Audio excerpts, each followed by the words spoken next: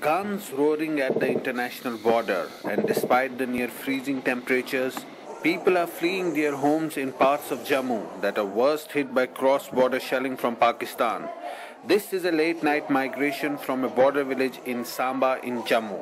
हम हर बार ऐसे आते हैं तो हमारी एजुकेशन जो पीछे जा रही है। जैसे मैं कॉलेज में पढ़ता था तो मैंने पेपर नहीं दिए, सेमेस्टर दिए, इसके कारण मुझे किया कि फायरिंग हो रही है।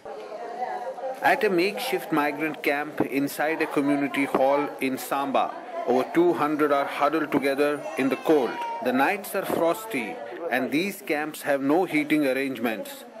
For Sharda Devi, it's been a back-breaking journey of many hours from her village Mawa at the international border.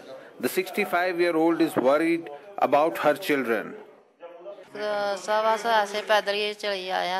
कोई गाड़ी का साधन कोई नहीं किसी और ना कोई खाने वास्ते का पूछे नहीं किसी और ना कोई कपड़ा टाला हड़ा करने किसी बड़ी दिक्कत है। For the past 4 days, Pakistani shelling has become a daily affair at the international border in Jammu, the worst hit being Samba. More than 500 people have taken shelter in 3 migrant camps.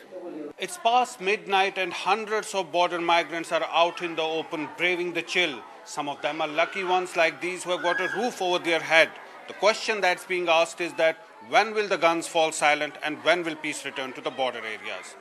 In Samba with Darshan Kumar Zafar Iqbal for NDTV.